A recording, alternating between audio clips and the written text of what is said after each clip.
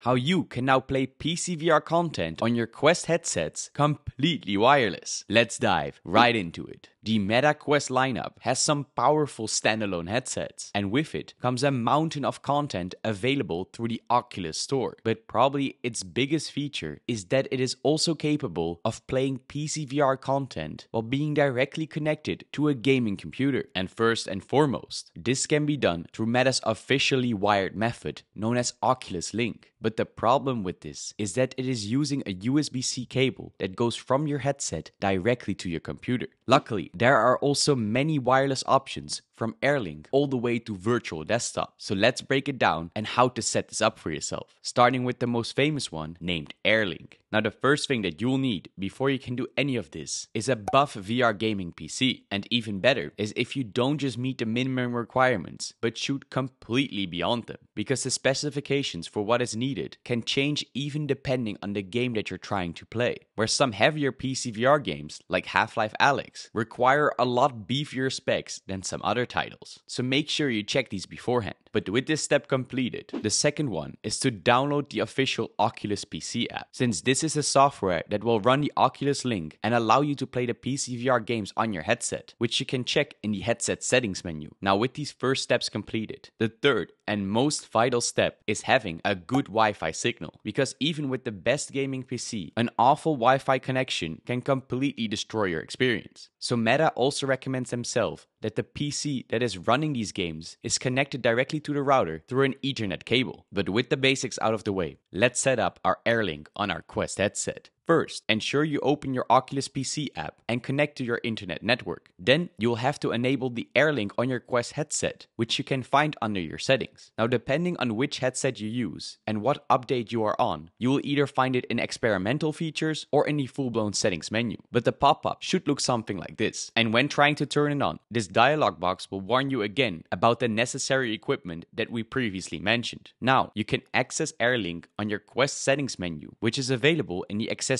section on the bottom left of your Quest taskbar. But we are not there yet, because the first time that you open up Airlink, you will have to pair it with your PC. So press it and select your PC from the list of connected devices on the network. And don't worry, this is just a one-times only thing. And with that, you should be pretty much good to go. Now you can play your PCVR games exactly as if you were using the wired Oculus Link connection. But there are also some important settings that I recommend you to change before you get started. Because once you got Airlink running, you can switch between the refresh rates that are normally set on 70-20 Hz. But as you might know, your headset is actually capable of going all the way up to 120. And if you want to make these changes, just connect your Quest 2 with your PC through Airlink like we did before, and then go to the Device tab in the Oculus PC app. If you click here on the active Quest headset, you will normally get to see something like you see on screen right now. All you have to do is adjust the refresh rate and rendering resolution exactly to what you want it to be. And you might get a note that the settings will impact your performance. So depending on how buff your gaming PC really is, you can potentially put so much more quality on your Quest headset. But there is also a second option to do all of this that you might have heard about before, and that is using virtual desktop. This third-party app provides another way to play PCVR content on your Quest, and similar to Airlink, it is completely wireless, with some users saying that it has much better performance. But it is also very different, because this will allow you to bring your computer display directly into virtual reality, providing you kind of with a streamed version of what your desktop looks like, and where you can interact with it without taking off your VR headset. So how do you set it up? Just like with our previous version, you will still need that buff gaming PC and that amazing Wi-Fi router. And you will also still need that Oculus PC app that we talked about before. And of course, along with Steam VR if you want to play non-Oculus content. But the difference is that you will need a copy of the virtual desktop for your Quest. And luckily, this can easily be found in the Oculus Quest store. Once installed, the app will make sure that your Oculus username is entered into the text field at the app's main screen. Now, after you installed the app, you should now be able to open virtual desktop on your Quest and easily connect it to your PC, directly showing you a streamed version of your PC desktop floating inside your VR environment. And of course, you can interact with it directly. And to quickly get more out of it, just press the menu button on your left touch controller, and here you will get access to changing settings as well as launching VR games directly. Now, Virtual Desktop does recommend launching games through this tab as opposed of the manually option through the desktop. And with this easy setup, you are directly ready to go. Now, just like before, there are a few settings that you can tweak that might improve the reliability and performance of your experience. And all of these settings will of course differ from person to person, depending on your network or the hardware that you're running. But before we get into that, a quick word from the company that made this video possible. If you are wearing glasses or lenses in your day-to-day life, you might have already experienced some problems using your VR headset comfortably. Then you should definitely check out the lenses of the company named VR Wave, because with it, you can get your own eye prescription and directly insert them into your VR headset so that you can see every detail possible inside your VR experience. And they have lenses for every single headset possible, from the Quest headsets to the new PlayStation VR 2. And you can use code VRelity for a 5% discount on all your purchases. Now, if you're interested,